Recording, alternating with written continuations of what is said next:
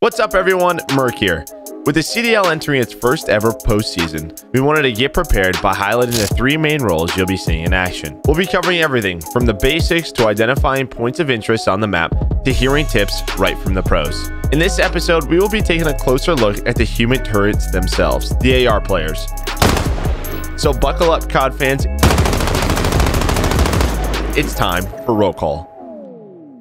When playing an AR role, you are choosing a slower playstyle while acting as the anchor for your team. This means you're looking to establish yourself at power positions on the map towards the back of your team's formation. Generally, from a high angle, these power positions allow you to create space and provide advantages to your SMG teammates as you have the longest and best sight lines, leading to high percentage shots. I play the main AR role, so I'm usually the one that's going to be, holding spawns or looking over my teammates. So as long as I'm winning my 1v1s against the other AR player, I'll feel like I'm really doing my job. I'm always looking over my teammates at that point. Because once I kill the AR player, then I know that, okay, now there's no one else that's going to be looking over their players, and we just kind of all just mow down the rest of the players together.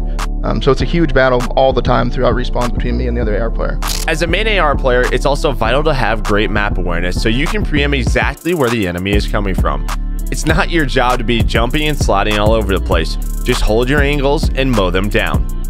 The whole concept of pre-aiming is you're expecting a gunfight at this point of the map or around this corner or here, and that really just comes down to your game sense as well. Like if you know that they're spawning here or there's more than likely a player here, you're going to be ready for that fight. So having your gun up and ready is really important.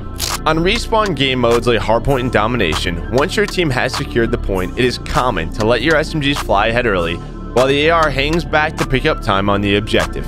But don't think your job is as easy as finding a power position and shooting. The thing is, everyone else on the map knows where the power positions are. They're trying to eliminate you from them by any means necessary.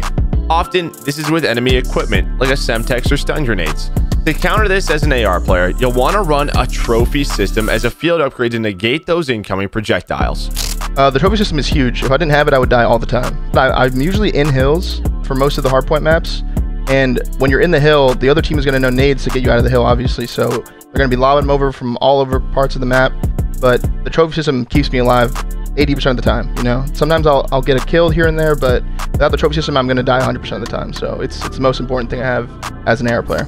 For tactical equipment, it is quite normal for an AR player to run a stun or a flash grenade to help deter enemy flanks or to help their team gain a map advantage. The nade and stun, I use a Semtex, so that's just easier to throw over a hill or to get somebody out of a power position than a frag, because cooking a frag just takes time. And then a stun is what I use. A lot of times it's good to just throw your stun and nade. Throw your stun first because you destroy the trophy that's more than likely in the hard point. It takes a hit. Each trophy has 3 hits, so you want to throw your stun, nade, and then your teammate throws his stun, and then the nade will hit. When selecting perks, AR players are looking to maximize their time alive on the map. Typically, you'll want to run EOD on perk 1. EOD is helpful because it reduces the damage taken from all those grenades being thrown your way. For perk 3 in the CDL, Battle Harden is almost universally taken as it synergizes with EOD by reducing the strength of enemy flashes and stuns. Let's take a closer look at arguably the most dominant map for AR players in Modern Warfare, Azir Cave. Azir Cave allows AR players to take over the game due to the multiple protected long lines of sight. Don't just take our word for it, let's hear from the Dallas Empire's Clayster. Azir Cave is like a main AR's best friend. I mean, it's just all super long sight lines. There's lots of verticality. There's lots of windows, all sorts of things you can kind of post up on. That's what makes Cave so good for a main AR, is just how long distance it is, how open it is, and really just how many power positions there are on the map for a main AR.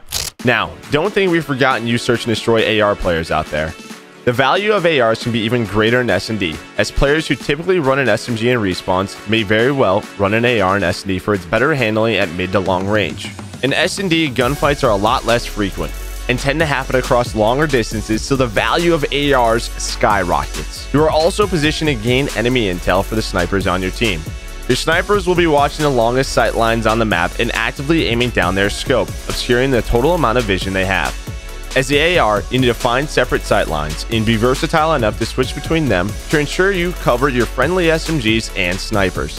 Me as an S&D player, I've been playing S&D for 12 years at this point. I have a very unique role in that I'm kind of like the flank watcher, the odd bomb site that people normally don't go to. I'm usually over there. I'm normally kind of watching the flank in a way, and they call it kind of like the island player, where they can choose if they want a late flank or if they hold the flank and rat back to their teammates, and really just kind of maneuver around the map on their own a little bit on an island. And really that's the role that I've been in for a long time, and the role that I'm most comfortable in. Playing the AR for your team means getting to those power positions and providing your team support from medium to long distances. You enable your team's SMG players to do their job more effectively and prevent entry lanes to enemy players. You want to watch the best in the world play an AR? Keep an eye during the playoffs on Skies from the Florida Mutineers, Clayster from the Dallas Empire, and Wuskin from the London Royal Ravens. This has been the CDL Roll Call. Class dismissed.